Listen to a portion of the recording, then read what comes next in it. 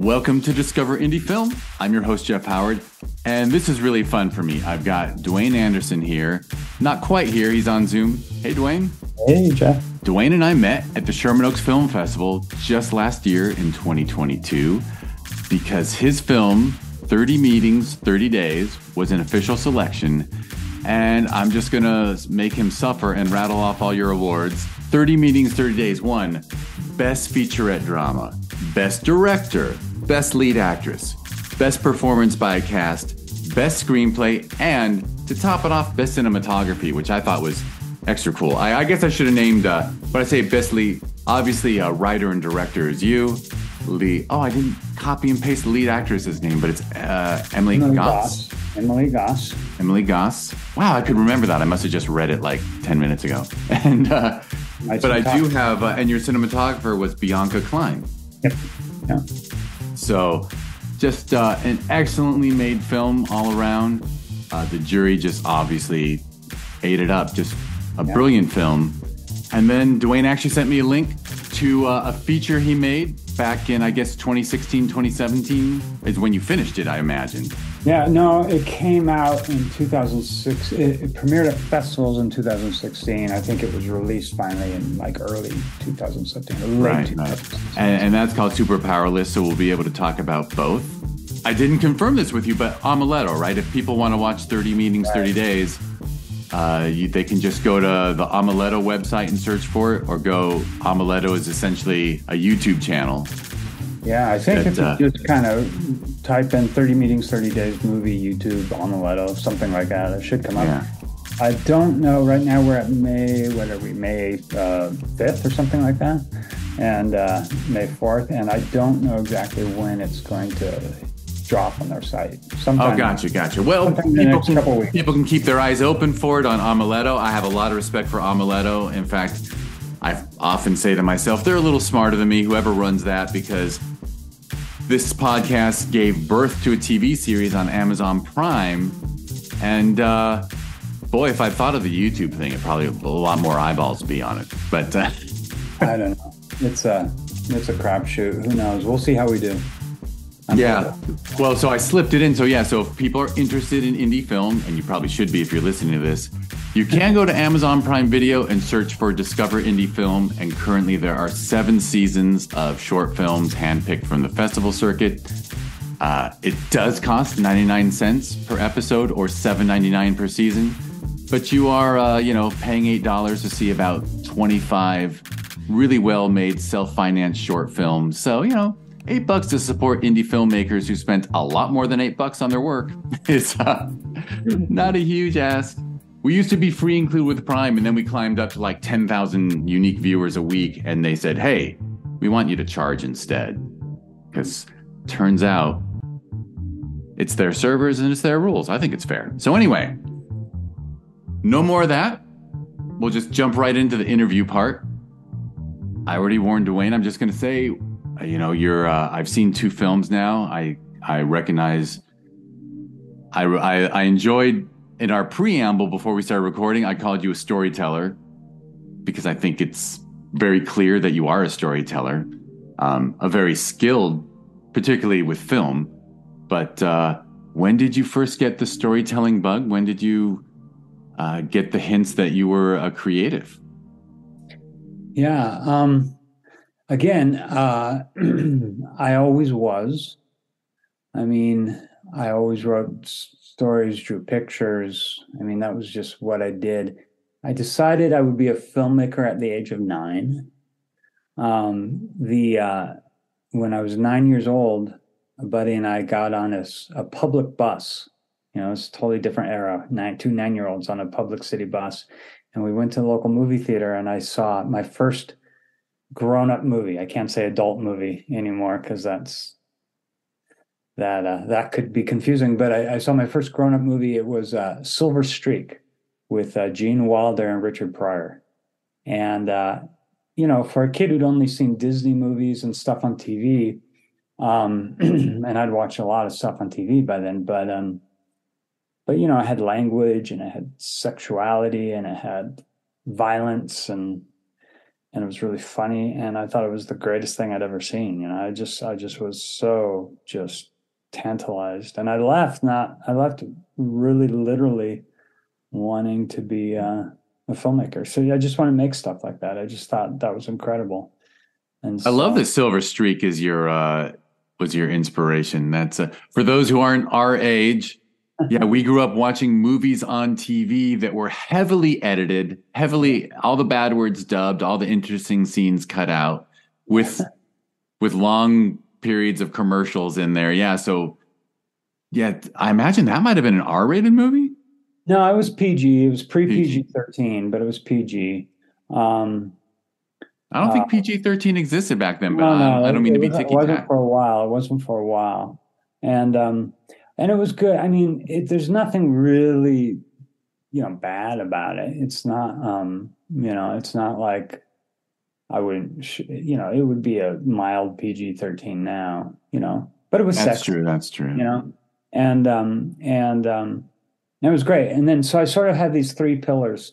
So there's that. And then when I was just a couple years later, I went and saw Star Wars. And I am always like, I went with a friend. Again, these are always with friends. In fact, two of them were with the same friend.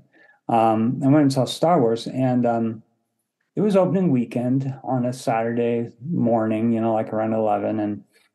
And I always pity like young people now who didn't have that experience of like just the mind-blowing experience of watching Star Wars in the theater without knowing what it was, right? Just not being prepared for it and just suddenly seeing this thing, It's absolutely incredible.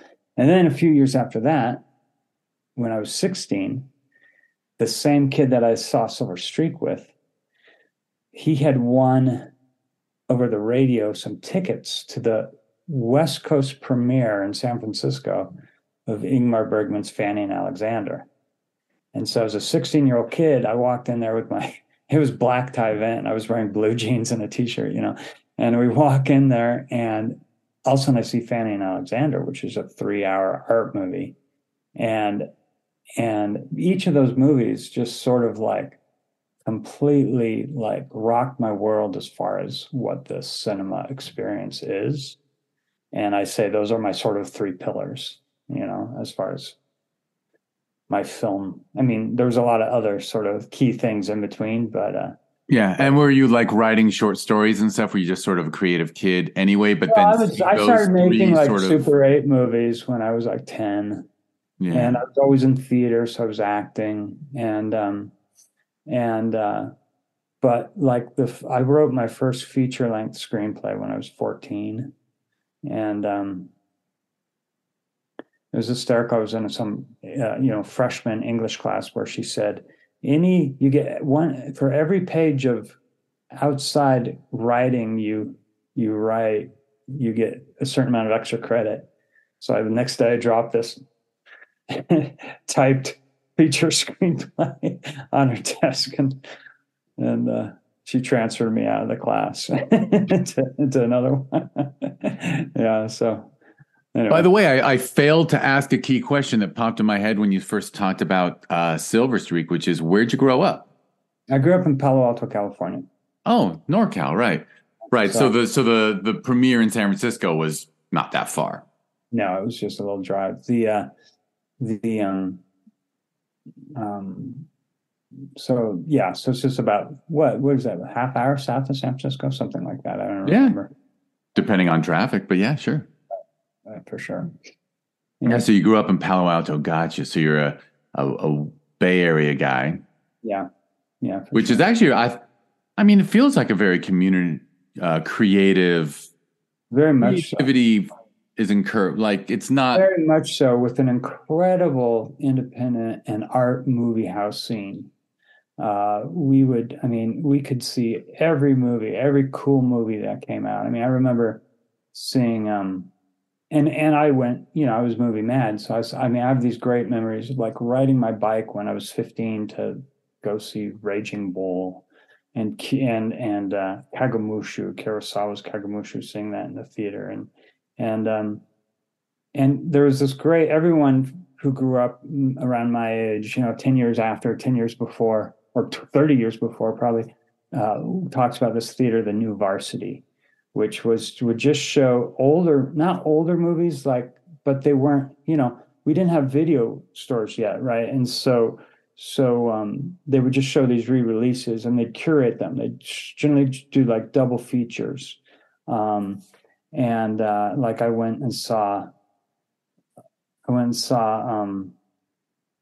well, I know we saw La Cage aux Folles 1 and La Cage aux Folles 2, so they do those little sort of curated back to back.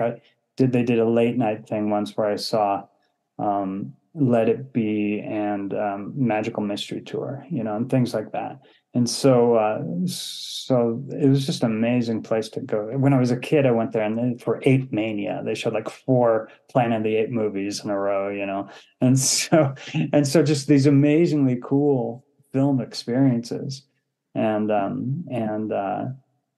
everyone I talked to who grew up in that area, who's in film, has like this sort of foundational, formative experience. We could all talk about the New Varsity with like, oh, that was just where I learned how to, about movies, For sure, for sure. And I feel like noting that your 3 pillars are such a nice balance. It's almost like Silver Streak is pure entertainment. I mean, comedy thriller. Pryor and Wilder, like they were one of the best comedy teams ever. Yeah, and that was their first time they were together, and probably their best, in my opinion. Yeah, that's right, because they should have been together in Blazing Saddles, but weren't. Oh, that's right. Yeah, they weren't. Yeah.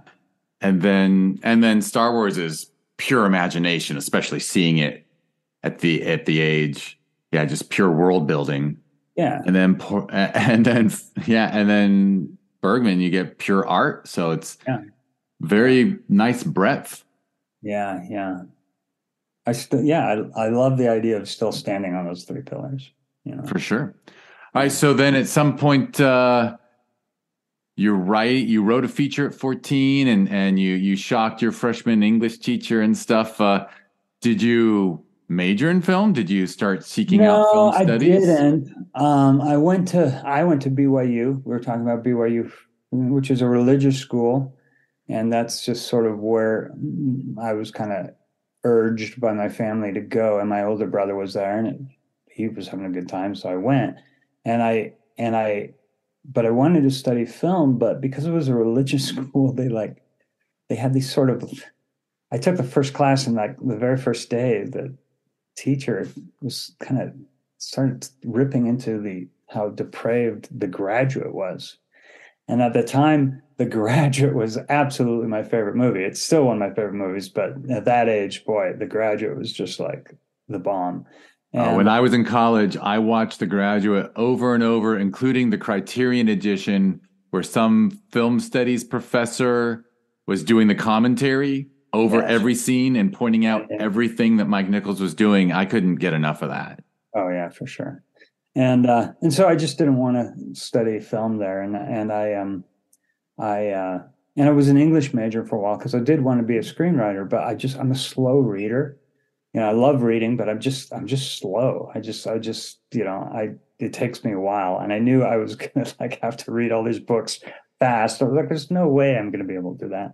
And so I eventually ended up being an art major, and it was in my mind at first, it was a segue to film, but then I just dug it, and I kind of got into my professors. They had this cool life where they would just paint in their time, and then show up to school, talk about art, and look at your paintings and make a few comments, and then go back to painting themselves. And I've decided that's what I wanted to be. For the first time in my life since I was 9, I kind of had a different career choice, which was now I'm going to be an art professor.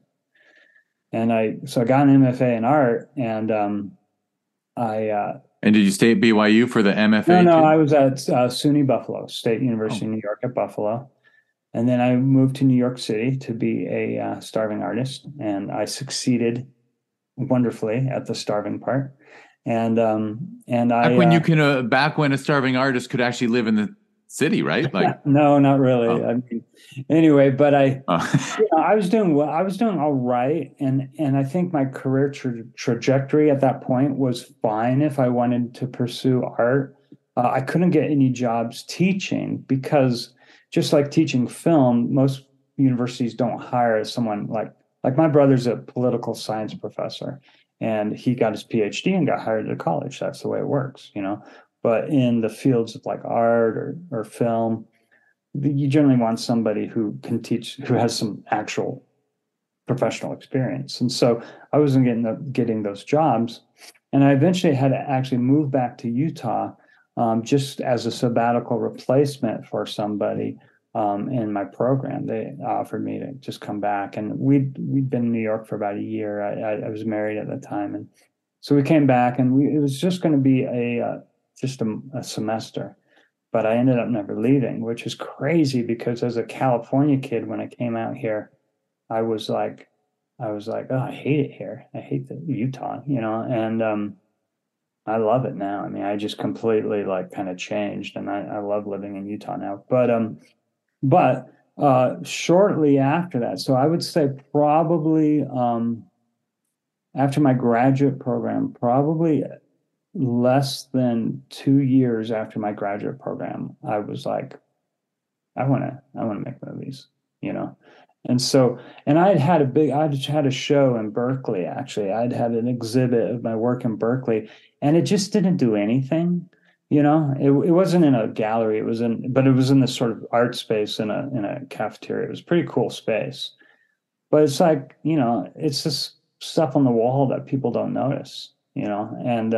And I wanted to grab an audience. I wanted people to be sitting in seats looking at my work, you know, having to kind of be face to face with it. And I was like, I just, you know, art is incredible. I love making it. I love like the world of it. I love thinking about it, talking about it, but I just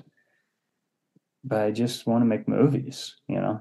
And so I started screenwriting again. And then in my screenwriting, that little momentary screenwriting career actually, again, was a nice trajectory. My first thing that I wrote then, and I'd been writing all my life, you know, but the first thing that I wrote sort of, okay, now I'm going to focus on this instead of going out and painting every night, I'm going to be writing.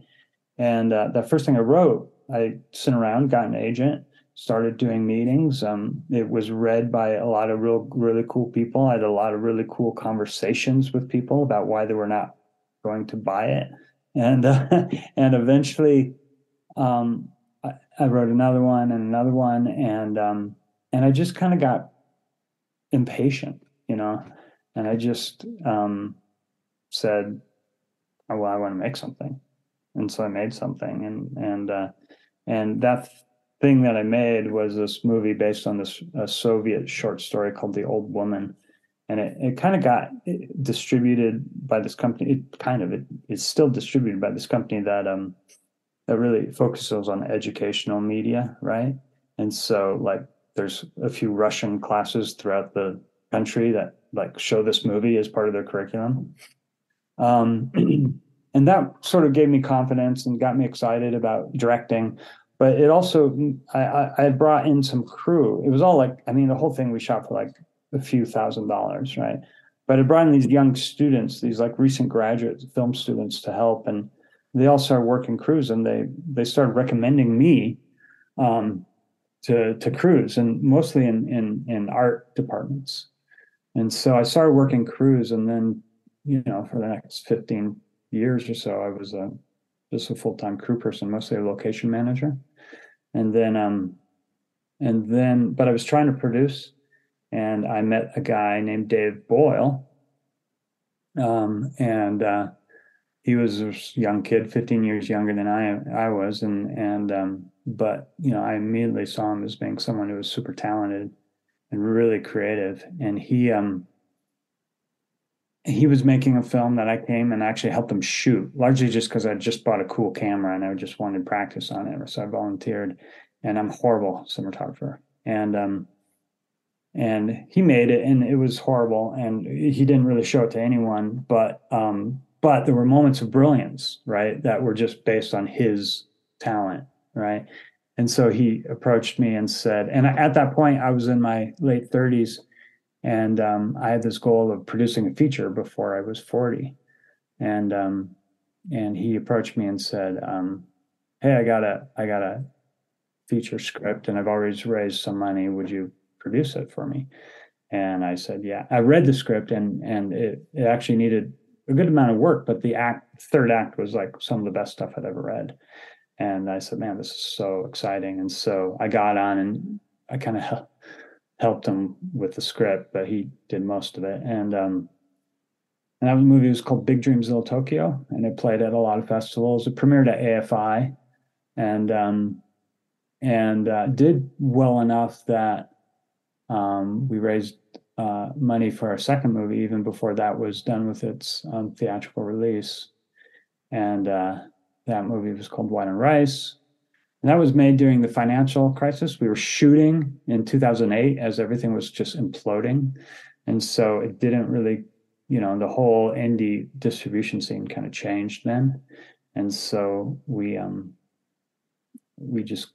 kind of shifted, and we were shooting. This is my spiel. I've gone on a bit, but what happened is we were shooting pickups for that movie. And it's a movie I really like, but it just didn't really do much. And we're shooting pickups for that movie, and it was just our cinematographer, Bill Otto, Dave, and myself. We're just shooting we'd done most of the editing. We're getting like exteriors and stuff like that. And we said, "Boy, this is fun. Wouldn't it be fun if we just like made a whole movie this way?" And so, since no one had any money at that point to invest in anything, we made a movie called Surrogate Valentine that we made for like 15 grand, and it played at South by Southwest. And that movie really launched Dave's career. We made a sequel to that within a year, just because the guy who gave us the $15,000 thought it was so much fun. He just gave us another 15,000 just to do another one. And then, and Dave Boyle he made a movie called Man from Reno, which I helped with, but didn't get a credit. I got some credit on him, but I wasn't really his main producer. And that was nominated for an Independent Spirit Award. And now he's shooting a big Netflix series in Japan. He's bilingual, and so he's shooting it in Japan. And during that time, after I started making things with Dave, a bunch of other people, I started doing a lot of line producer work, and so that was sort of my indie career. And then well, and I have a question that I hope it doesn't derail you too much, which is, were you in Utah the whole time for all that? I was in Utah the whole time. I mean, I'm just going to add that it's kind of extra impressive to get all that done away from LA in a way, Utah actually has a pretty cool indie scene. Lots of movies are made here. And it also has a kind of a Hollywood scene. So there's lots of people who come here to make movies,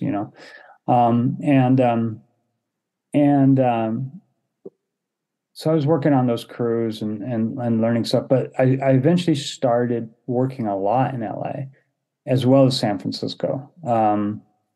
To the point that I was getting hired as a local in both places, where people were just kind of hiring me and then finding out later I didn't actually live there. Right. They're like, Duane's always around. Duane's around. Let's bring him in. Because once people know you're good and they can trust you. Yeah.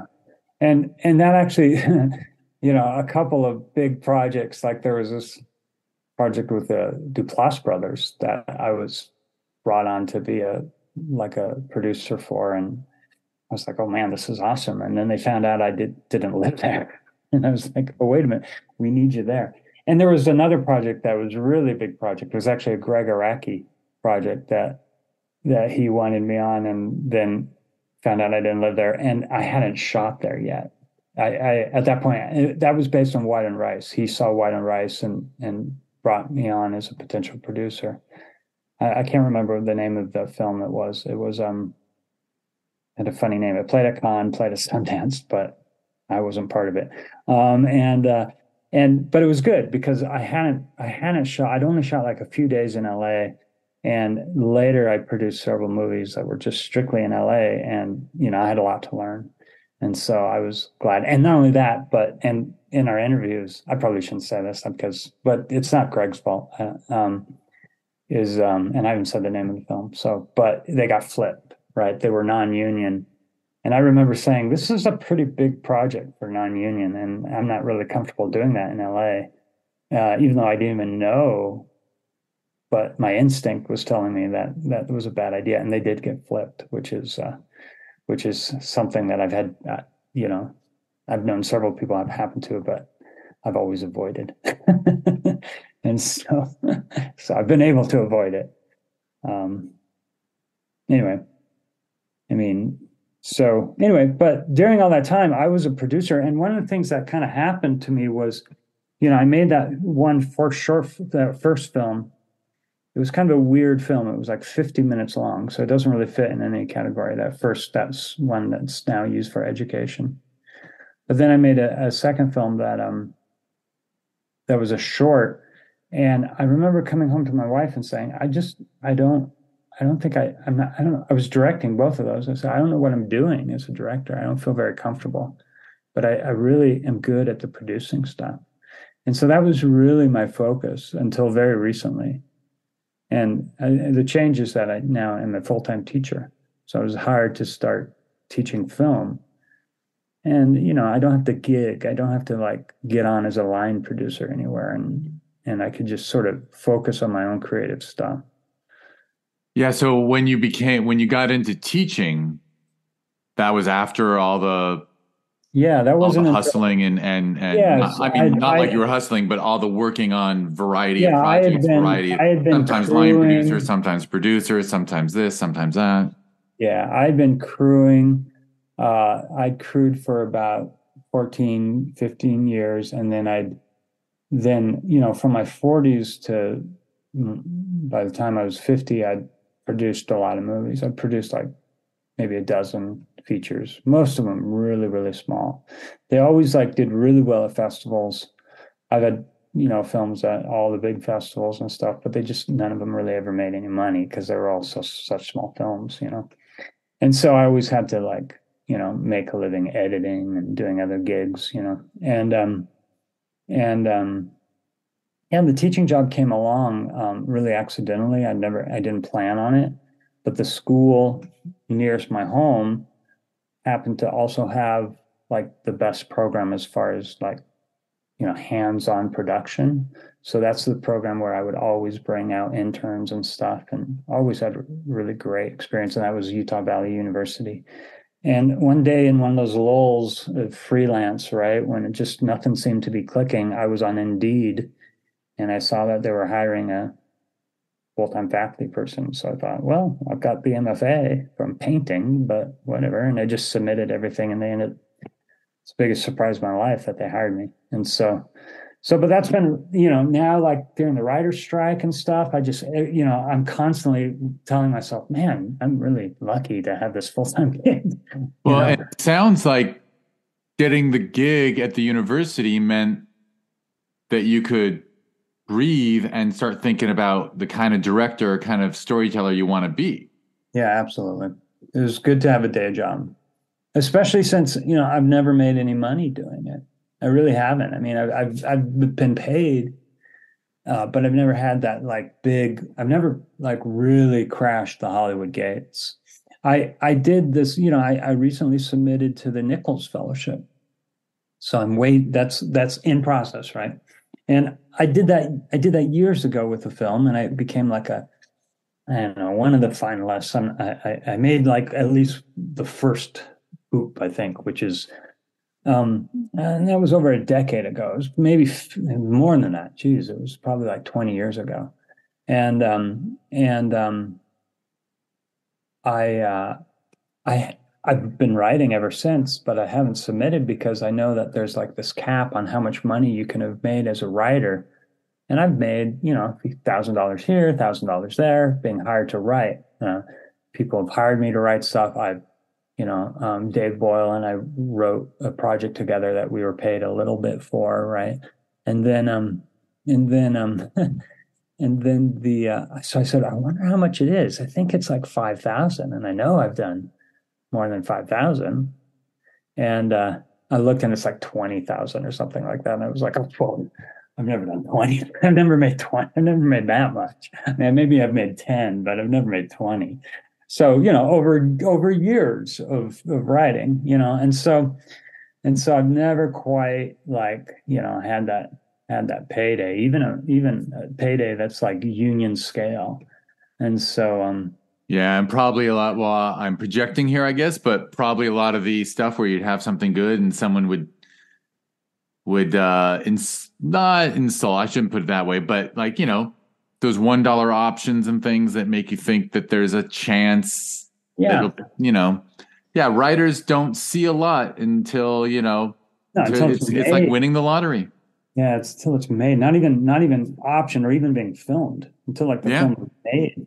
But it's also one of those things where the thing that you learn is in Hollywood, you can have a lot of really exciting things going on without anything happening at all, you know? So you can have movies that people are talking about and having all these meetings and you feel like this something's happening and then names attached, yeah, yeah. production scale. I certainly won't name him, but just yesterday, a friend told me he just had two things die yesterday, like with because of the strike, I guess. Yeah. But yeah, two things that he thought he was actually going to get a payday because it had names attached and this and that and blah blah blah, and he called all depressed.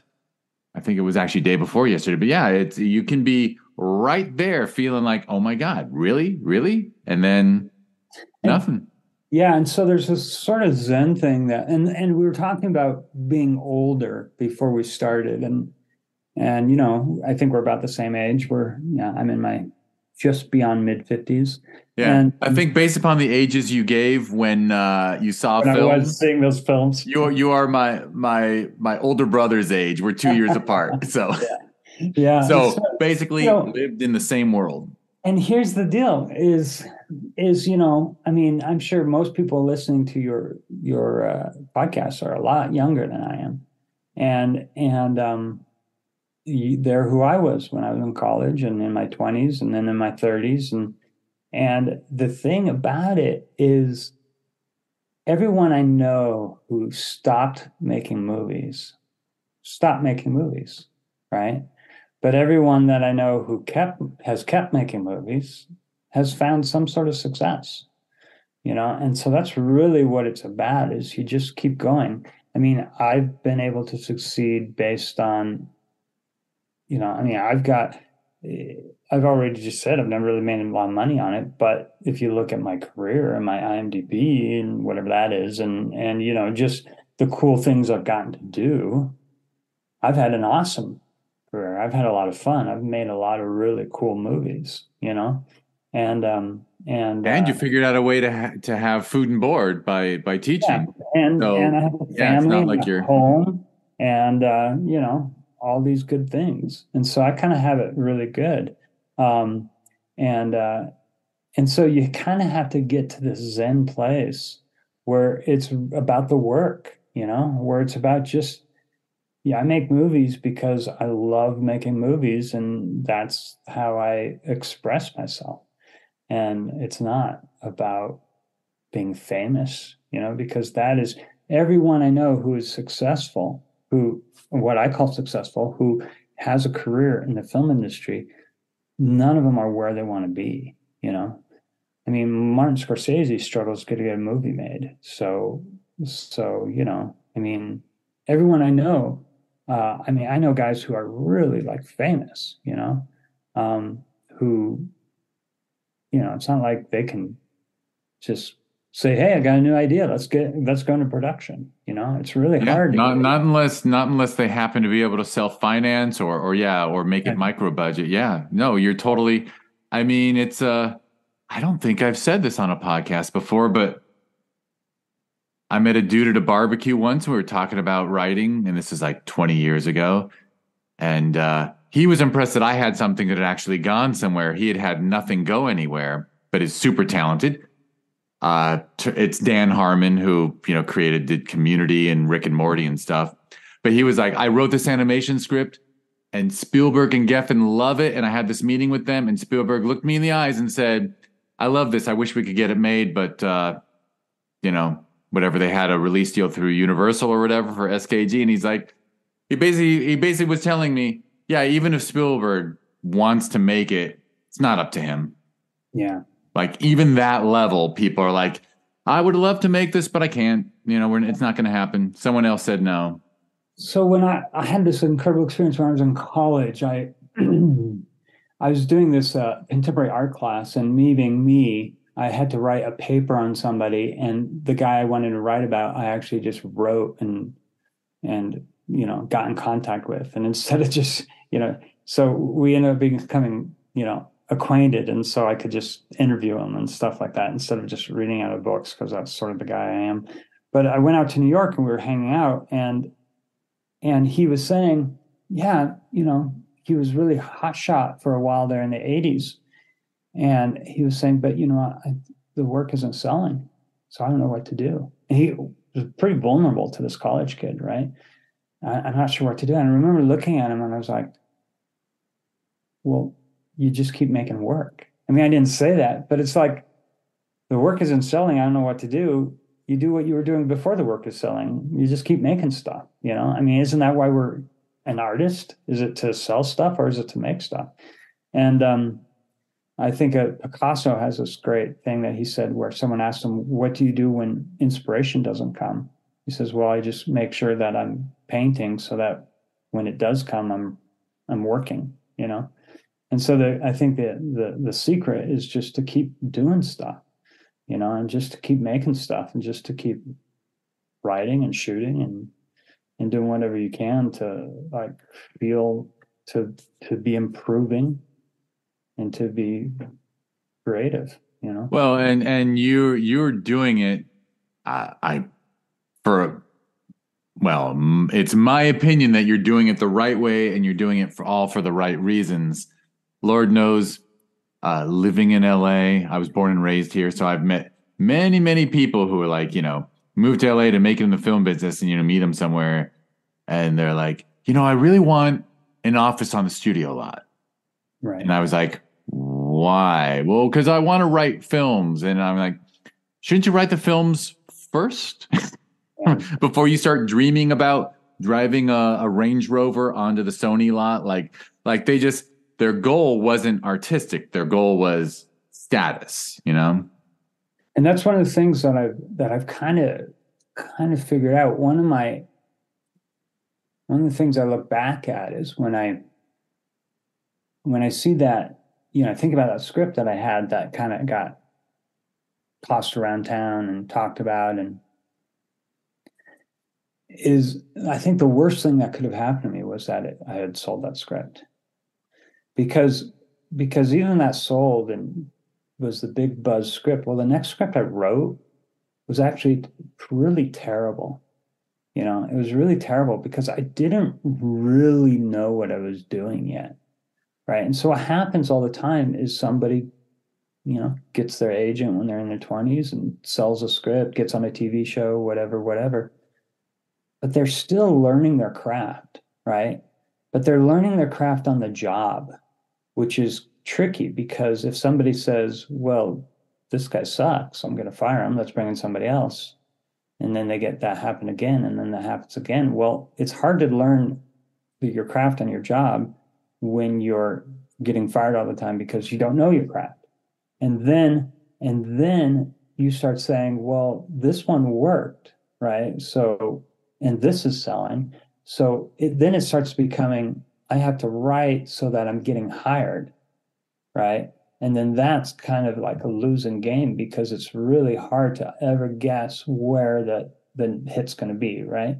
And so then it's just kind of a tricky thing. And some people figure it out and are really good at it, but other people don't. There's other people that we all know who, were hot for a while, but then they weren't ever to sustain it. And I think, for me, I feel like, I don't know who I am to say this, but I feel like, well, I mean, writing now feels like second nature, you know. And no one's buying my scripts, you know, but I just, you know, I feel like I'm as good as I've ever been, and you know, that I'm just getting started, you know, which is a weird place to be because, you know, no one wants to hire a 50-year-old anyway, but it's still like this, you know, it's just like I feel very comfortable and competent with my craft right now.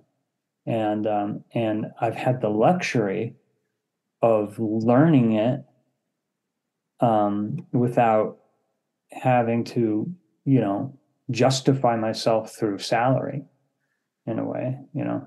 Anyway, For sure, especially in this last well, my short-term memory's weak, but it sounds like you've got nearly a decade at the university, or no, a little I less. just finished my, I just, yeah, almost a decade, not quite. Yeah, Yeah. yeah. Yeah, so in that time you've really been able to focus on the work and the art instead of the chase, Right.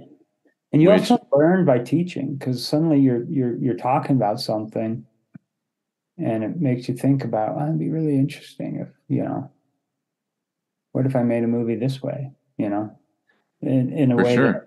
that you might not be thinking about if you're not like kind of thinking about some of these concepts. I mean, I'm a much better director because I've taught directing than I was before I'd ever taught directing, you know. Well, I think you just gave me a great segue to mention 30 meetings, 30 days, because I remember from the Q&A that you wrote that script and made that film because you gave yourself a challenge, right? Like a Yeah. all We medium should have shots, I started think. with this. As far as promoting the film, we probably should have started with all this stuff. We've bored our audience so much that if they're still here for 30 meetings, 30 days, then I'm really appreciative. I have it on very good authority that there are at least 5 people who love this.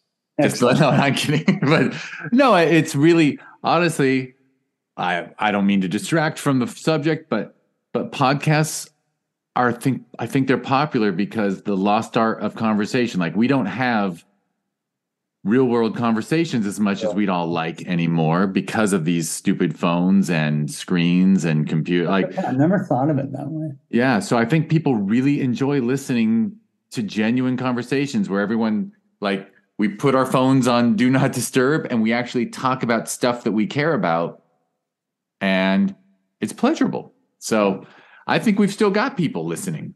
Cool. Well, thank you guys. I appreciate it. Yeah, 30 meetings, 30 days came about because I was thinking, and again, this thought came, you know, related to teaching, that the hardest cut to make is a cut between a medium shot of one person to a medium shot of the same person, whether they're just in the same setting or in a different setting. That's a cut that generally doesn't work. And I thought, that's interesting. Why? What would it be if I made a movie that was entirely made out of those cuts? And that was the whole premise of the movie, really artistically, was that every shot is pretty much going to be of a medium shot of the same person. And I thought of that idea, and I started and almost immediately I placed in I thought that it would be a woman going through AA. And I have experience with just um, self-abusive behavior, and I understand AA, and I'm not an alcoholic, but I've been through a lot of therapy and stuff that's like has brought me to kind of like 12-step programs and stuff like that, all the way into my childhood, where, you know, my dad sort of did some sort of counseling with people and stuff like that. Anyway, but so there was a world. Somebody asked me, well, what research did you do for it? And I was like, oh, I didn't do any research for it. My life, unfortunately, has been the research. But the reason for that was because I knew she would be listening to people, and I knew I also wanted to isolate her. in a way. And I wanted like everything to happen kind of outside of the frame of the story itself. So often she's in a meeting and she's just listening to someone, but also the key events of the story itself, such as her alcoholism, the DUI that kind of sent her to court, her court rulings, her all these different things that kind of happen. We kind of see her preparing for them, and then we see the result, but we don't really see the event itself. And so it's like she's kind of the audience is kind of isolated from these events and has to fill in those gaps, and she's kind of in a box separate from things. And so that was sort of all came together aesthetically pretty quick. I wrote the script in pretty much a night, and then I tweaked it a few times, you know. And then really the reason it got made was because of my cinematographer, Bianca Klein, who I'd worked with and who I think is brilliant. And I wanted, you know, I'd worked with as a producer.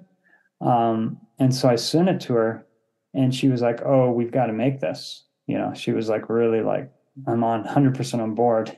I was like, oh my gosh, I could direct a movie with Bianca as my DP. And that was just such a privilege and such a exciting opportunity that I just said, okay, I'm pulling out money from my savings and I'm getting a new credit card and I'm going to make a movie, you know. And it'd been a long time because between Super Powerless, which was 2016, and 30 Days, which we shot in May of 21,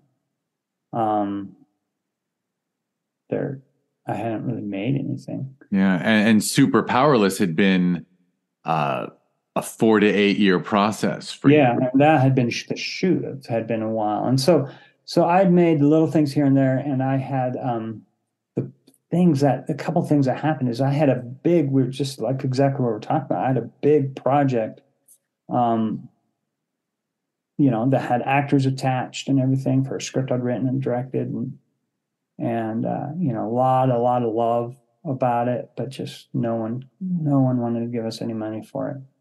And that was 10 years.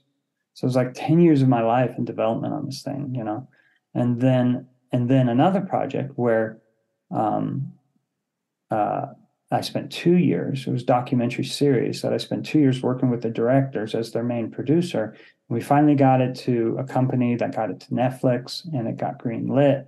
But once that company and Netflix were involved, they had all their own producers, you know, all with some with more doc experience and others with less, but, you know, they all wanted to have their thing. And suddenly I was like the odd man out, and I do not have a credit. And it came out, I do not have a credit on the film though, but it was 2 years of pre-production for not really getting to be part of the movie. And I walked off. I didn't get fired. I just felt like it wasn't really ever my project. It was, you know, I was not the author of it. You know, it was a project that my friend was very passionate about, and I loved, you know, supporting them, my friends. And so it was just kind of like, I've been regulated to less and less and less. And to the point of like, you know, I had found a lot of the people who we were interviewing for this documentary and had nursed these relationships for a couple of years. And then I was going to go to lunch with one of them, and I was told I can't, you know, and I'm not allowed to talk to them without one of the other producers. And I was like, wait a minute, you know, so it was just like, you know, I just don't even want to be here anymore. And so I just resigned, and they were offering me a credit that I said no. Now I probably, you know, I question that, but not really. I hate that story. Actually, I have a memory of something. I had something similar happen where I was actually told something was moving forward, and I was like, all right, I'm gonna invite so and so to lunch. I think we should like sit down and talk because we're gonna work together. And I was told, don't. Yeah. His agent doesn't want you talking to him, something like that. And it was why? Yeah, that sort of thing. And there's just this thing where in the industry, you know, people really want control. And, you know, and it's one of those sort of things where, you know, they don't want, if you're not really on the project, you don't get to know what's going on. You don't get to come in and give notes on the edit and stuff like that. And and I get that, and that's the way the industry is. But it was like, this is my project. This this is, I set up this we set up this LLC together, to start this thing, and all of a sudden I'm not on it, and it was just kind of it was one of those little feelings where you're in school and suddenly your best friend starts playing with someone new, and you're not, when you're a kid and you're jealous because they've got a new friend. It's that sort of thing. Yeah, But who are they to be with that? Even if you like that person, you're like, no, I don't yeah, like him now. But yeah. Well, I chose to walk off. I thought about it a long time and I made a choice. And the only time that I've ever really sort of regretted that choice was when it came out and everyone was talking about it. But then 6 months later, no one's talking about it anymore, and it's that's gone. true. Things don't have the shelf life they used to. They don't. Yeah. And so, and it's just, it was a little emotionally challenging when people were saying, have you seen this? I was like, yeah, I saw it. It's great, isn't it? Yeah, it's great. Yeah. And then you have a little emotional like thing. I want to say that. Yeah, you want to jump in and go, by the way, but Yes. let me interrupt you and shift your gears back to 30 meetings. Right. I like talking to you, Jeff.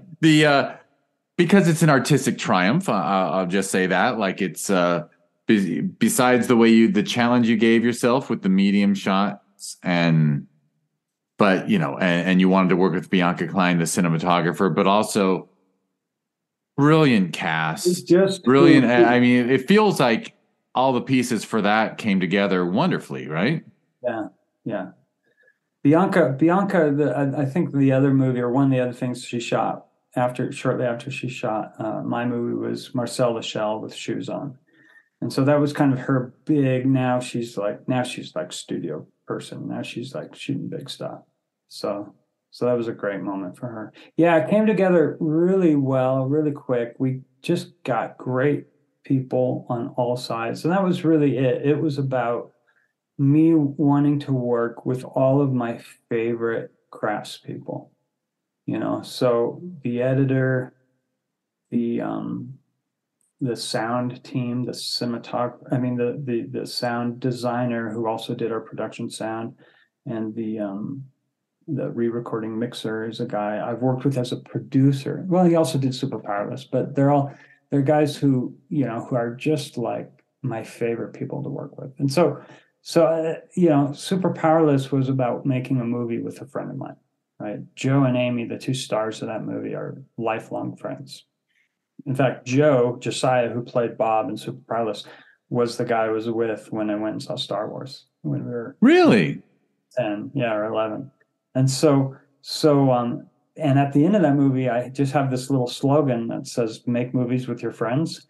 And there's a little picture. If you wait to the very end of the credits, there's a little video from our very first day of shooting a movie when we were 10 years old, myself and several other friends.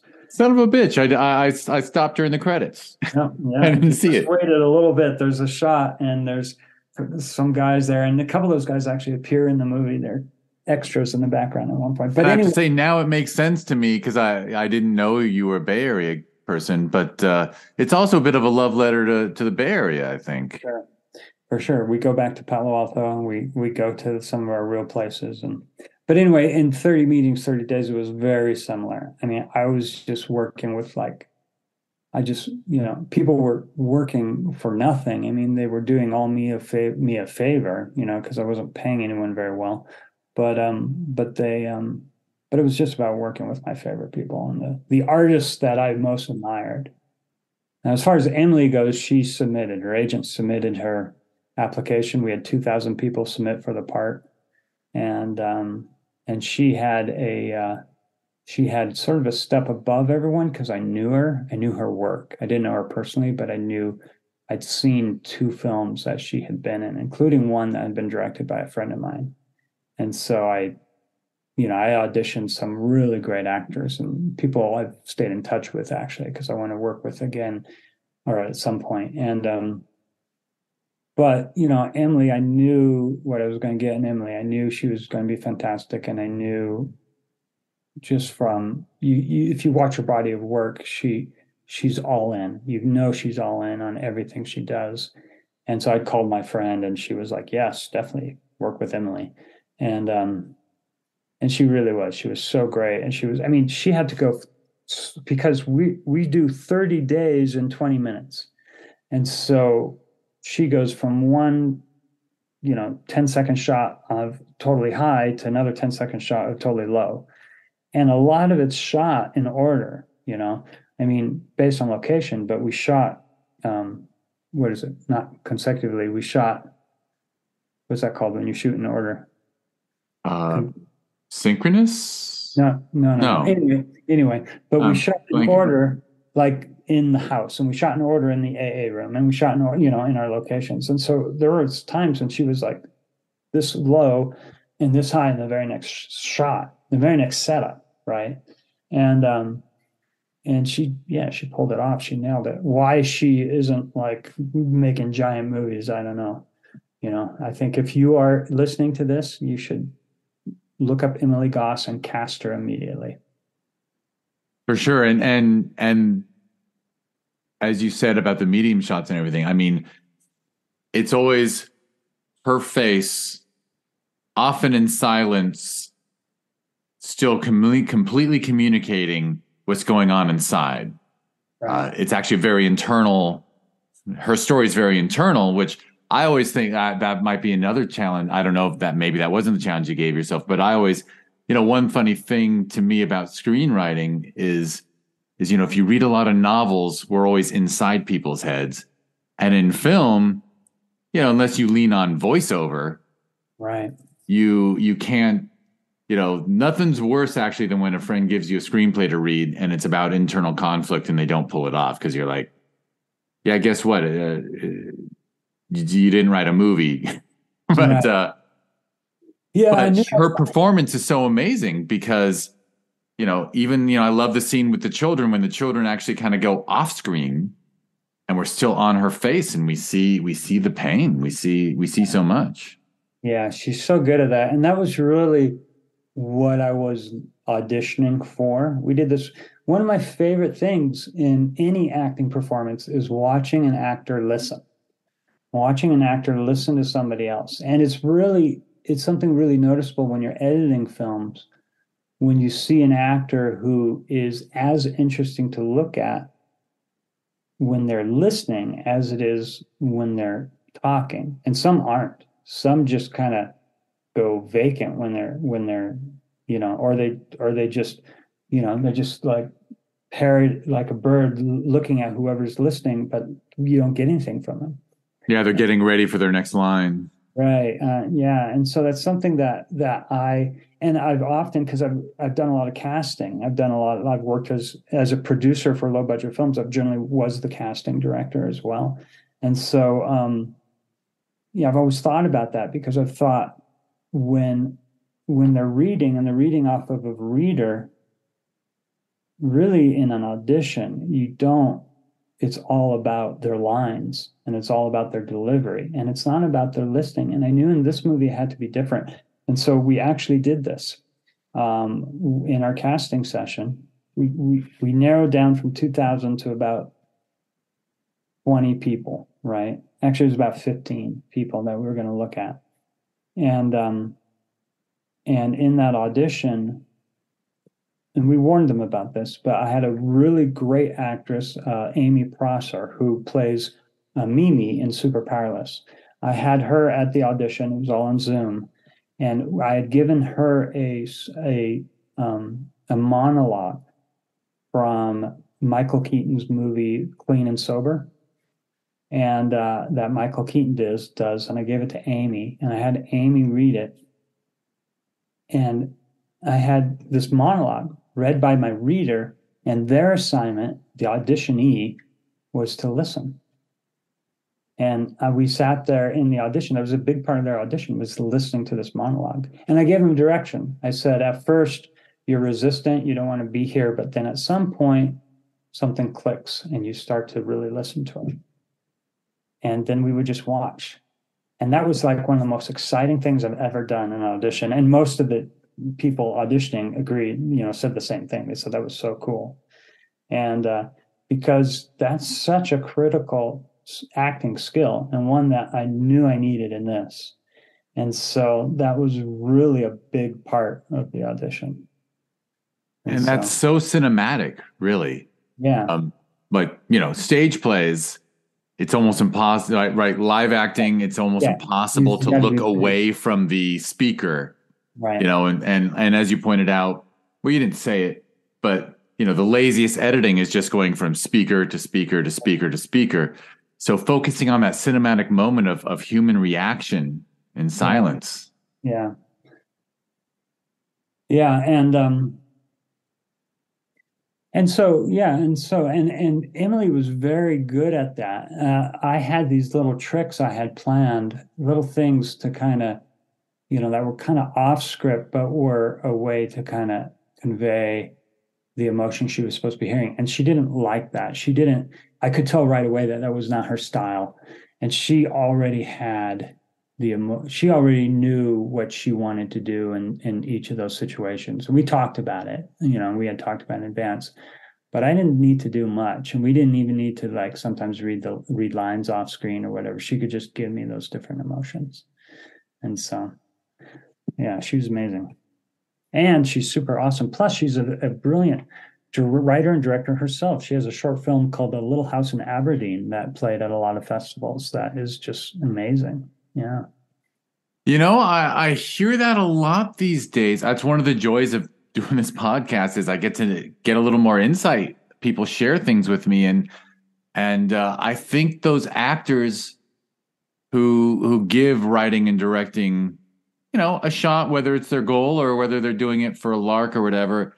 And I think most directors I talk to really appreciate those actors who appreciate what it's like to be on the other side. Yeah, yeah, always because filmmaking is a collaboration and you're working with all these artisans, in their different crafts. And it's really nice when the actors themselves understand the nuances of filmmaking, right? And they really get sort of movies, you know? And so it's really nice to work with actors who are really devoted to film, as opposed to actors who are just like, you know, I, I, I'm, I'm a theater actor, but I'll do film too. Um, and it's interesting because I love actors and I love theater myself too, but there's something geeky about film that when an actor is like passionate about the filmmaking process, that I think that makes the working experience really great. If it doesn't necessarily make their performance better, but I think it could, For sure. Well, and especially the situation you're in where I'm sure 30 meetings was shot fairly quickly. We shot for 3 days. Yeah, so 20 minutes in 3 days, that's actually reasonable. It's not like a breakneck pace, but But it it's was not pretty, like you were going to be able to offer her, no, 20 takes. she needed to be on every time, and she went all, and she's on. I mean, she's pretty much on screen the whole movie. And so yeah, it was a physical challenge to her, but she talks about, in one of our Q&As, somebody asked her about like acting with the camera right in your face, because there's some shots where Bianca said, shooting, these wide angle shots with the camera really close to people make the actor uncomfortable. And that was like intentional. It's like that. So that's a good thing. So let's do that. And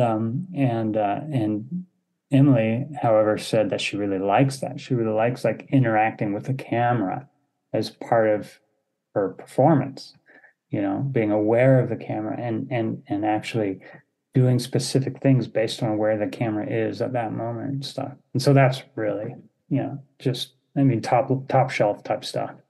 It is. It's so impressive because, oh, Lord knows, when you're involved, especially at the indie level, sometimes, actors who are wonderful in auditions and wonderful this and wonderful that, when you put a crew around and a camera, so different. It's so, Yeah. and And it's interesting I've because seen so many people crumble in that situation. yeah, and there's people who are so good. One of my favorite filmmakers is Sean Baker, and so much of his movies are with non-actors, you know, Tangerine and Florida Project, and even going back to like Prince of Broadway and stuff.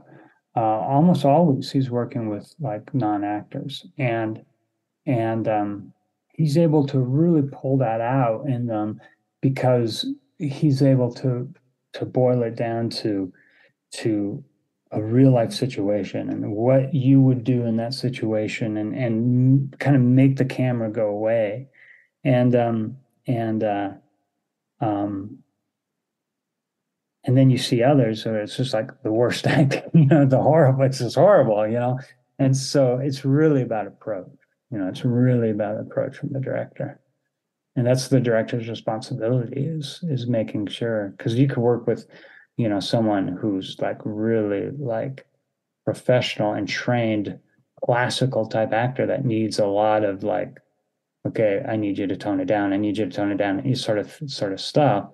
That's not what you would say, but and then someone like a child who you need to just make sure it's completely real and they're in their own world, in the same scene. And so that's the responsible for the director to kind of be aware of both those needs and be, making that work.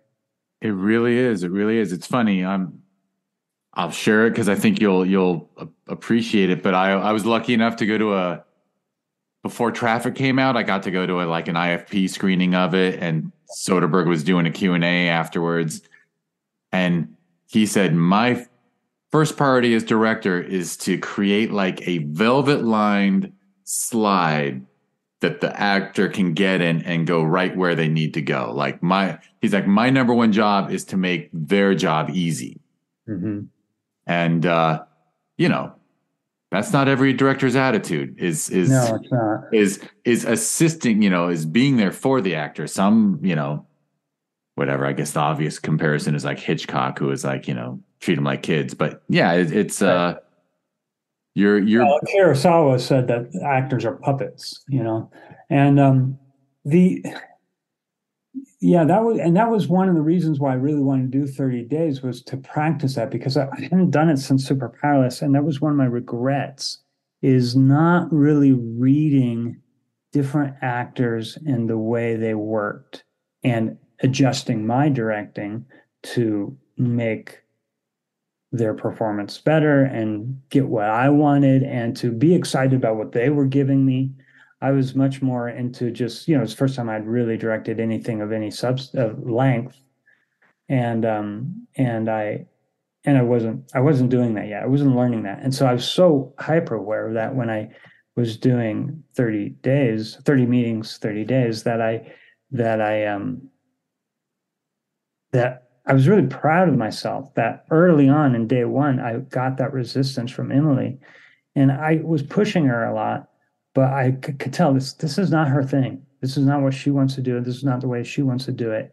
And I was able to pivot, and that I was proud of. I was like, yes, this is exactly what I wasn't doing before, and now I know, and I can do it, and I did it, and it was great, and it paid off. So it did, and I believe you had a fairly superb festival run. Yeah, we I don't know. It's hard to define that. You talk to people who played at hundreds of festivals, and well, that means they spent $20,000 yeah, on submissions. yeah, because I think the acceptance rates of percentage is kind of always about the same. I don't know. I've played at some good festivals. We premiered at Woods Hole, which was fantastic. Really liked being at York Festival there in Sherman Oaks. We recently were at Cleveland, which was sort of the biggest festival we were in, and we won. And that was just a great experience. Your festival was my favorite Q&A by far that I've ever had. So everyone, Sherman Oaks, you got to submit. But also Cleveland was so much fun for like the camaraderie of the filmmakers. That's what I told people when we left, that I felt like I was, when I got home, I felt like I'd just come home from camp. You go to camp and you're kind of popular, you make all these new friends and everything. You feel like, you feel like important, and then you come home and your life isn't nearly as interesting and you're not nearly as popular, and so we won a cool award at Cleveland. It was called the Ophelia Award, and it was an award that they give out every year that is dedicated to, it's an audience award. So it's a, they take the films that kind of were in he said the top 20% of the audience award voting, and they do an award, and it's an award dedicated in the honor of a young woman who died of an overdose or something like that in her 20s, some addiction related sort of thing. And it's called In Celebration of Hope. And it's not just about films that have to do with addiction and recovery. It's just about a film that is presenting hope, right? Right. Something. Yeah. There's a message of But hope. my film actually was about recovery and addiction, and so it was.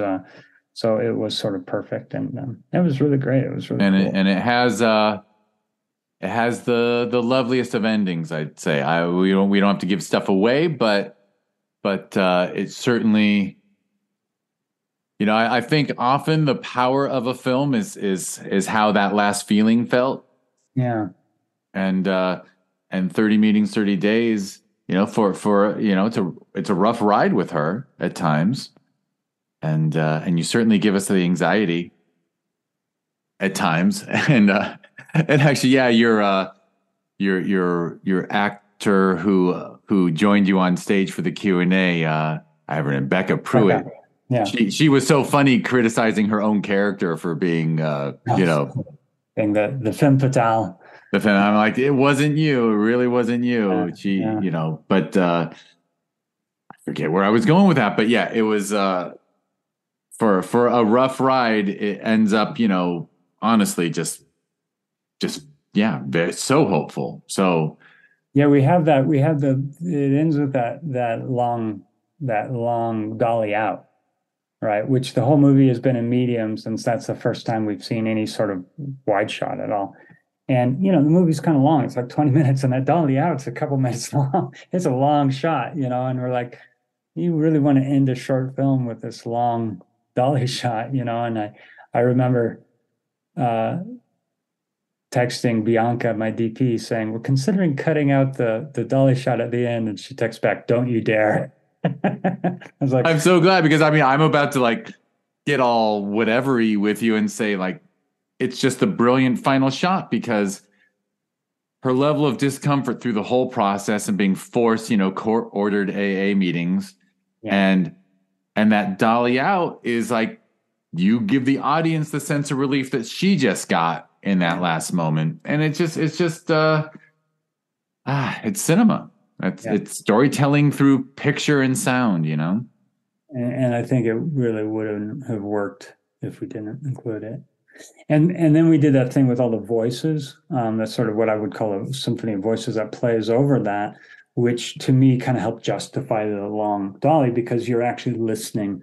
If you're listening to these different people and you're kind of caught up in what they're saying, and so you're not what, if it was just a quiet dolly and we were just listening to one person or music or something, I don't think it would have worked. And so we made it work. For sure. And it's wonderful that it's going to be on Amuleto, where I think in general, a lot of people get their eyeballs on Amuleto. Yeah. So yeah, it'll get the views it deserves. We're trying to push it out to recovery groups and hoping that they're going to share it and that maybe up the numbers a little bit with that. Yeah, and since Amuleto's not exclusive, down the road it'll hopefully be part of the Discover Indie Film family and get on there for people plan on it. People to see it. And I got to stop doing stuff like this, but if you had a Daddy Warbucks in your life, if there's I feel like 30 meetings, 30 days is the kind of film that if you had, $25,000 to throw at one of those Oscar publicists, there's those publicists that their job is specifically to get short films to the short film committee. I feel you would have. I think I've been around long enough, because I've been 10 years of film festival stuff, and I've seen the films that can afford that publicist and the ones that can't. And they make top 20, top 10 of that best live action short Oscar list, and it's this is my way of saying it's horribly corrupt you actually just have to spend money to get considered. But I think if this film had been under the noses of said jury members, it's Yeah, just a quality. I think it's such a slow, it starts very, it's a strange film. It's an art film, right? I don't say it's an art film, but it's experimental. It's certainly experimental. And it felt experimental when we were making it. And so I'm not surprised that there are people who when it doesn't get programmed, for instance, because I just think people will say, I'm not sure what I just watched, or if they're not really paying attention to it, they put it on and they're kind of checking their texts and stuff like that. They might just like not even know what this is. And Yeah, so it kind of requires a little dedication. a little bit. And you need the people who don't who care more about quality than running time, I Yeah, guess is what I'll say. I'll tell you who the best reactions. I mean, I've gotten a lot of audiences say that they love it, but the people who really love it are film people. The filmmakers love it because obviously there's a lot of craft there and there's a lot of sort of thought into the craft, and the filmmakers get it and they see what's going on, and they tend to. I mean, that's all of my biggest praise has come from my peers, which is great. For sure, for sure. Well, does it make you? Are you writing all the time? Do you have ideas, or do you wait for inspiration? I'm like Picasso. I'm gonna make sure that I'm Right. waiting for the. I actually just wrote a script last night, a short script that I just got really excited about. I mean, I wrote the rough draft. I wrote 9 pages of rough draft last night. The I have several things going on right now. I have 2 features that are out there trying to be discovered. I mentioned I entered one to the Nichols Fellowship, and the other I entered to the Austin screenplay competition. I haven't really done those before. It's a new thing for me, and so I've got both those out, and I'm not really holding my breath, but that's hopefully I can get somewhere. I just kind of need some. I kind of need at this point for both the scripts and manager, because they're not micro budget things. They're things that people need to look at. And then I have another feature that and a short that I've written that I really requires the approval of who it's about, right? So it's sort of based on a true story, and I've written it, and I'm building up a proposal package to this person who's a public figure. And if I'm told that they like it, then I might be able to make it. But I might just as easily be told, nah, don't do this. I'm asking permission, right, from this person. So we'll see on that one. And then I just mentioned this script that I had an idea for yesterday that I stayed up till 2 a.m. writing, that I'm excited about, based for the very first time on a very autobiographical personal thing. I've never written like that before, where the main character is me at 16. And I've given him a different name, but I kept writing Duane. I kept having to go back and change it. No, it's not Duane, it's D. And but so that's down the line, and who knows with that. But I'm just starting a feature that I'm producing with my friend Josiah Polhemus, who was the lead in Super Powerless. And this is a very interesting film. It's called Evergreen and the Effing Spectrum. And it's co-written with my friend Josiah, who teaches at a film school or a performing arts school that for people with disabilities. So it's written with him by a guy who is neurodiverse, on the autistic spectrum, and he's really brilliant. And he's written this great script, and he's going to direct it. And we're not sure exactly how this is going to look, but Josiah is going to co-direct, just to kind of give him the support and the experience. And I'll be producing. And we're just setting it up. I'm meeting with my lawyer next week to set up an LLC, and we're going to try to raise money purely through fiscal sponsor because it's not the sort of movie that's going to make a ton of money, nor is it one that investors are going to be like, "Ooh, this is going to make me money." It's going to be one that people are like, "This is a cause that I'm interested in and I want to support." And it's really about his story. It's about his story of trying to become a filmmaker while on the autism spectrum, and I'm excited about it. It's a really great script. So it's the first time I've kind of signed on just to be a producer of something for a long time, and so yeah, I got a lot of things in the fire. I was talking to just recently um, Lauren Hadaway, who made a movie called The Novice that came out a year or so ago. It's a really fantastic movie. But she had said, I had her talking to some of my students, and she said, making movies are like having children in the 1880s. You just kind of have to have a lot of them because you know that most of them aren't going to live to adulthood. And you love them, but you know that some of them are going to die.